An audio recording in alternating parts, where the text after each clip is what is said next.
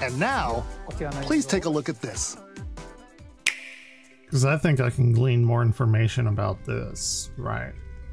Because this hooded blue hood cloak thing is very Breath of the Wildy.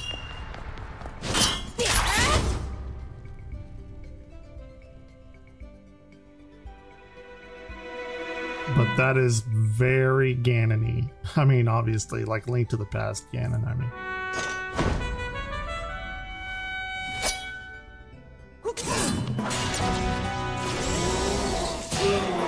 And, if this is like the first part of the game, I'm assuming this is like the opening of the game, which is kind of interesting because he has a jumping ability like Rock's Feather.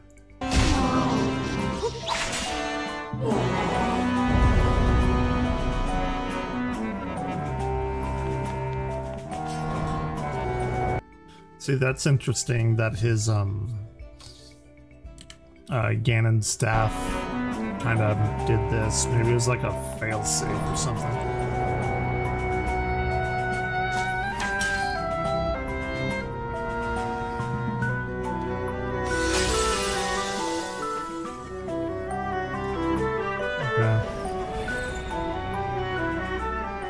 Like, I'm really excited for this. Oh, and it stopped. Ooh, and you can see... I don't know, maybe I'll put this up on YouTube as like a preliminary, like, kind of exploration of what might be going on here. You can see, like, floating islands in this void. It might be, well... it'd be interesting if like this was throughout all timelines, because you know Zelda deals with a bunch of timelines and shit, but just these islands are interesting. This makes me want to go back and play Link's Awakening, and this right here, like this looks exactly pretty much like A Link Between Worlds and A Link to the Past, because this is like Lake Hylia. It even has that kind of interesting boomerang-esque shape here. And then we have these boulders, which are directly from A Link to the Past. So this is definitely probably a sequel to A Link Between Worlds. This is like going to be topping off the trilogy. This looks fucking amazing, by the way. Can I just say that? But this is 1,000,000% Link to the Past world or era, because you even have the pathways here on the, what are they called, the Palisades or whatever. The castle looks good too. I don't, you know, we haven't seen anything from this vantage point. This looks fucking amazing. And over here, this is the first dungeon, it looks like, right? The what do they call it? The Eastern Temple.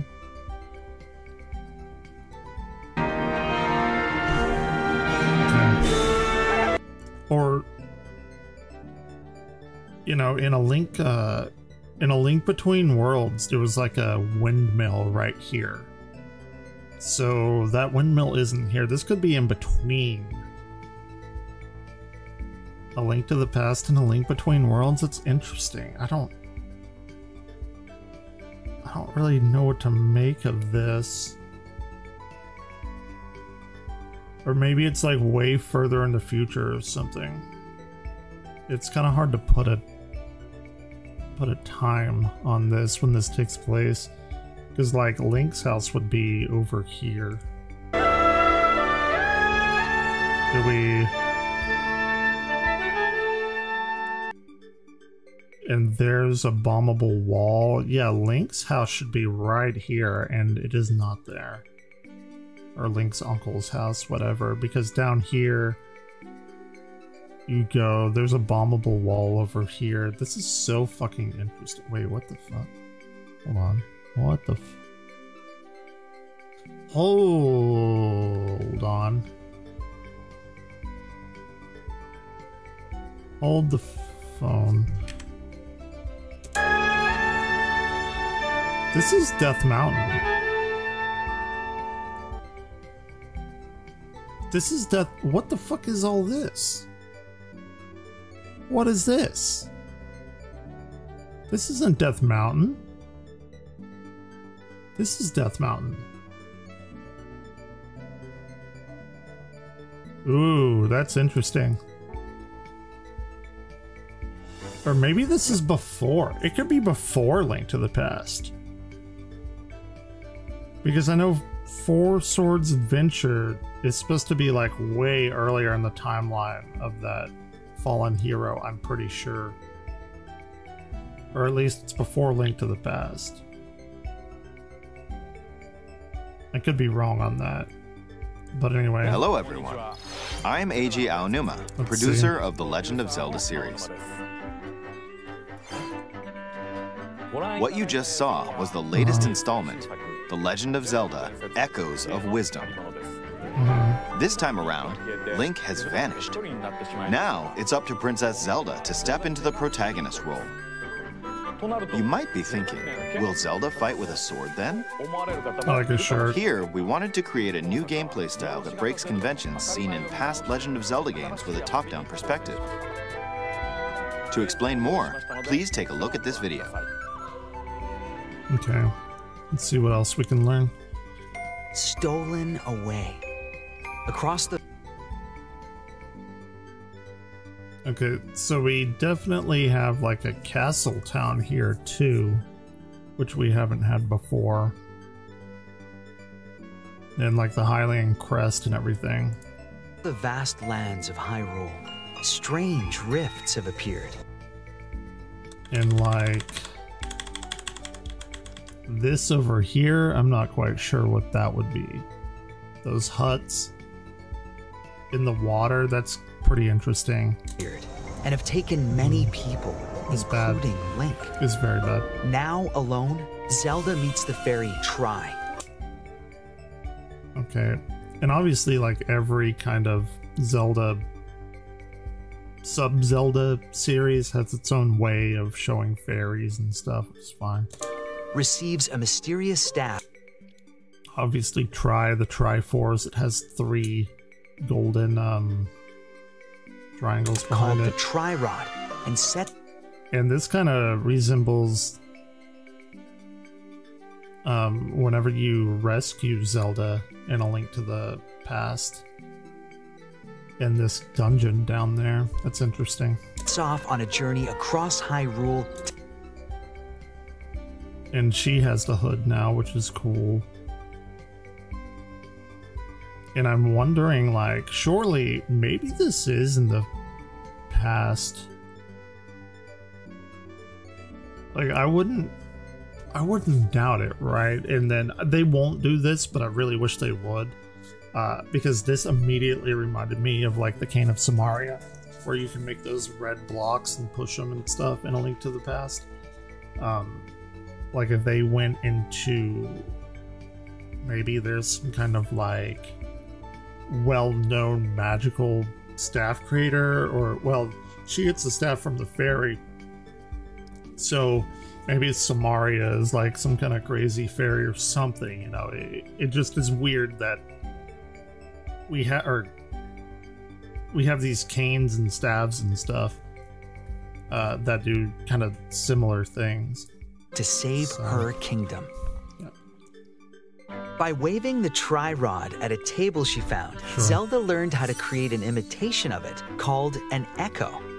Once you learn an echo of something, you can recreate it when... And I think I pointed this out. What's the limit on this? So we have the rod here. Clearly, we can get a bunch of other shit too. And maybe there's like a limit of 5 or something. Whenever you'd like. Even if there's a wall blocking your path, you can create echoes of tables to get a leg up. And can you like jump just normally? Clearly this doesn't have the UI on it. Just like that. So, or, well, no, it does. Okay. You can create wooden boxes, old beds, and Come on, let's go back here. You can create... Not gonna do like a game explained level of like detailing, but I'm having grown up with Zelda for the past 36 years. I think I'm kind of qualified to talk about this a little bit. Just like that. So that's some interesting looking rocks over there. You can create wooden boxes. Okay, so it seems to be flashing. Oh, there's a little kitty over there. It seems to be flashing like with the stuff that you can create. I'm actually kind of curious. It seems that you can only create stuff that is stored in the rod. Maybe you like eventually get more like slots, quote unquote, in the rod, and you can make different things. Like you can hold them, because if you can only have one at a time, that's gonna be interesting. Old beds and unusual. So we also had a or she it's so cool being Zelda, a pot up here, right? You can do beds. Probably you can jump on the bed. Maybe it jumps you like higher. water blocks. Sure. How you use them separately. And clearly. And unusual things like she's in this realm, right? Maybe this is like the realm of chaos, that like the dark world, or maybe this is tying into Hilda's realm. I don't know. It's actually really interesting because you just have a bunch of like flying, floating pieces in this void. It really evokes something like the what do they call, like the interlopers or whatever in Twilight Princess, like where Majora's Mask seemed to be maybe theoretically made. Water blocks. Yeah, we've had How Majora's you use them Mask separately appear or together is entirely up to you. This learn and create echoes of things you find while exploring Hyrule. Games. Okay. You might be so here. Create echoes of things you find while exploring Hyrule. Okay. So we have a go back. We have a list, which is interesting. Okay, so we have some kind of rock, we have a signpost, different furniture, something like that. Very, very reminiscent of Tears of the Kingdom, you know, with the building. Like, they're like, oh, you built this last, and it clearly has more than one page. So that's interesting that this is like almost directly coming from that. You can see them iterating on the design for how it works in 2 dimensions. You might be surprised at what you discover. So there's probably like not a limit, like I was saying before. I had misspoke on that. And what is this? Oh, we're in a fucking Gerudo. We have Gerudos. So this is actually really, really interesting as well, because we have Gerudos and we saw like a conventional looking Zora, and this looks like the Gerudo towns from like Breath of the Wild and Tears of the Kingdom. Like they're kind of, you know, industrious isn't the word, but they kind of got their shit together and aren't living in caves. Even battles will look different. Okay. You could pick up and throw a rock echo, for example. Sure. That's not all, though. You can also create echoes of monsters. After doing so, they'll fight by your side. Cool. I wonder if you can do it for any monster or even like a boss. That would be wild. Monsters have different abilities, so choose the one you want to create. Oh, that's cool. Based on the situation. And we have like the side-scrolling areas like we did in A Link to the Past and Oracle of Ages and Seasons. By the way, like I would have bet money that we would get those games remade before we got anything like this. This is actually a really welcome surprise. I'm really excited about it, and I hope we do get Oracle of Seasons and Ages, because not enough people have played those games and they're fucking brilliant. Wisdom is key after all. Okay. Oh, we have the meat. Remember the meat from Zelda 1? Also from, I think it appears in a few more games. Oh, we got a Deku Baba or something similar.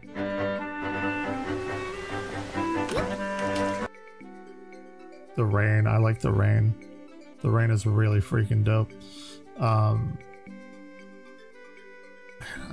really excited for this.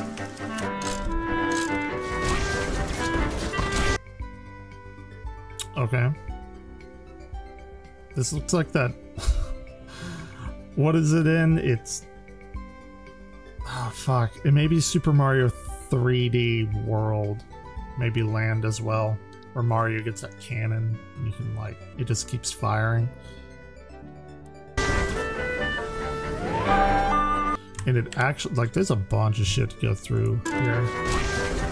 This is actually kind of interesting too, because we have all these monsters, and then I assume once you kill them all, this will unlock, kind of like Breath of the Wild. We can fly with a bird, cool. Ooh, there's a lot of shit to look at in here. Clearly, they're probably gonna function something like, shit, what's her name? In tears. Everyone drew porn of her like the minute they saw her. Pura, right? I don't know why that comes to my mind. Anyway, yeah, what do we got? Like some kind of machine over here. Maybe it's like a duplicating machine. I don't know. Some fish and food. And... okay. We got kind of interesting little, like, Japanese style living over here, it seems.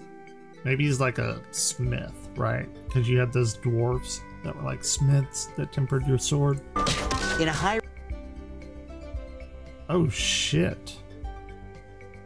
Is this Impa?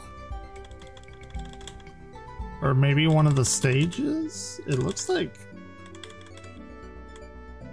in a Hyrule without Link. oh my god. I didn't even catch this. Oh shit. Hold on, this has got to be... Link? this is wild. This shit right here is wild. I don't think we've ever had a Zora like intermingling like this, because in A Link to the Past, here, let me put on some background music. In A Link to the Past, these were the Zoras, right? And they were mean, they were evil. But then Ocarina of Time and like redid Zoras to make them look more like these fish people. But then, like, I think the explained idea was that the fish people, like these, the Ocarina of Time Zoras, kind of evolved into these more malevolent ones as time went on in the, like, Downfall hero timeline, if you want to get into that. But now we have them meeting. This is actually really cool. My favorite race is Zora in Zelda. These Zoras. Maybe not so much these. But we also know that there are other domains in Zelda, because we got that in Tears of the Kingdom, right? Because that princess that married the Zora prince Sidon, they were like, oh, you know, she came from another Zora's domain. So there's like clearly other like domains out there in the world. And maybe like this is just, I mean, obviously it's like another Zora's. Maybe their domain got fucked up, or maybe they're part of like they stayed in Hyrule while other Zoras left Hyrule and kind of didn't turn into whatever the fuck those are, those types of Zoras. This is really interesting. Sorry, this is like, I really like timeline lore shit in Zelda. I know it's all pieced together and most of it's just bullshit, but you know, I'm a lore junkie. Oh, this looks like Prince Rallis right here from Twilight Princess. This is really cool. Like, this particular scene is so fucking cool to me. Alright. And I don't think we've seen this before either.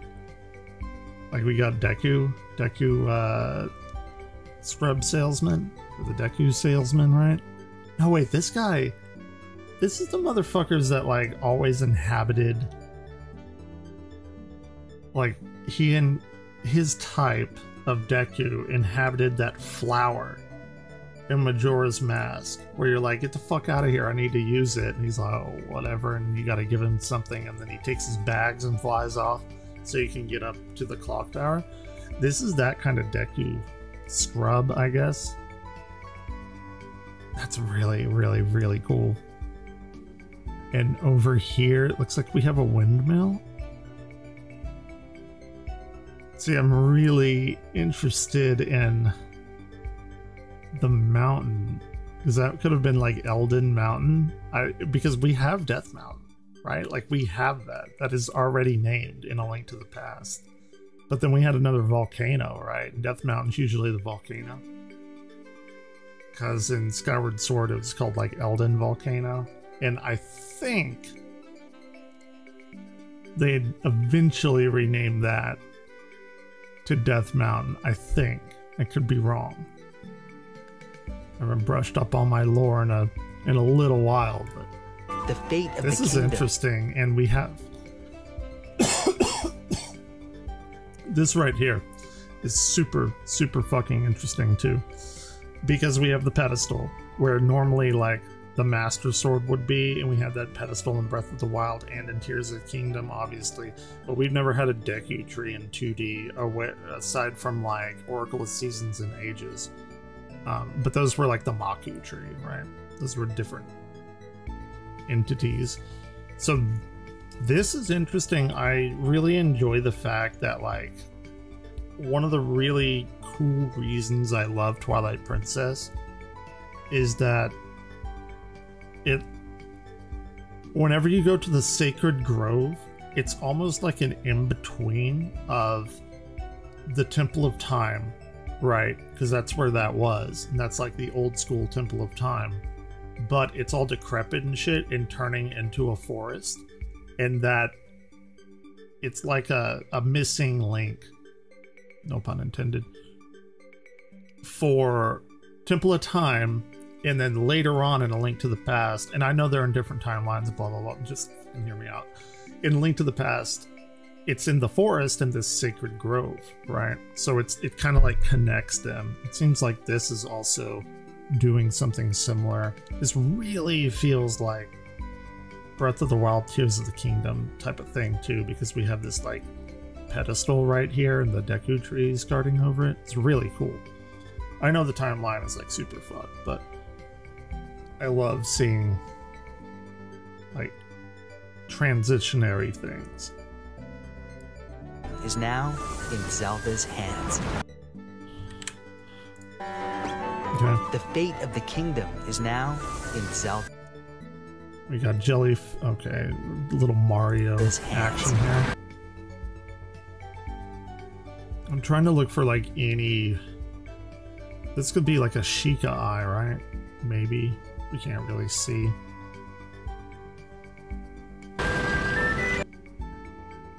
Okay, we got a rock monster. Maybe that's just symbolism, because the eyes are here as well. A little dot dot dash there. How was that? It's a lot to break down. I hope you enjoyed this demonstration of the Echo ability, which channels Princess Zelda's wisdom. Liked there it more than are a lot that. of echoes in this game. Okay.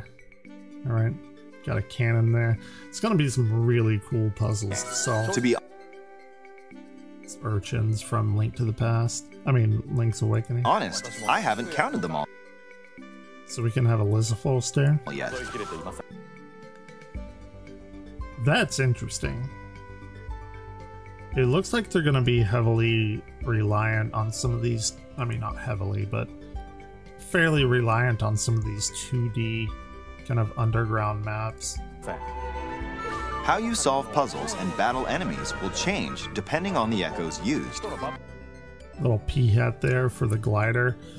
Yeah, they're like, it's so funny to see the evolution of their ideas and how they implement it into different games, because it's so much like Breath of the Wild. Like, that's the whole thing, right? Here's the Kingdom, Breath of the Wild.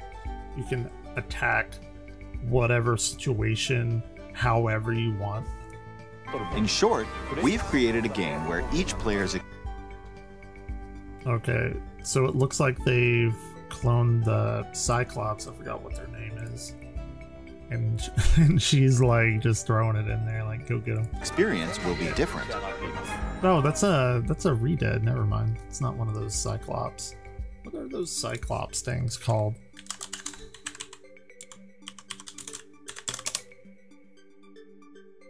Oh, Hinox, right. The Legend of Zelda. See, look at this.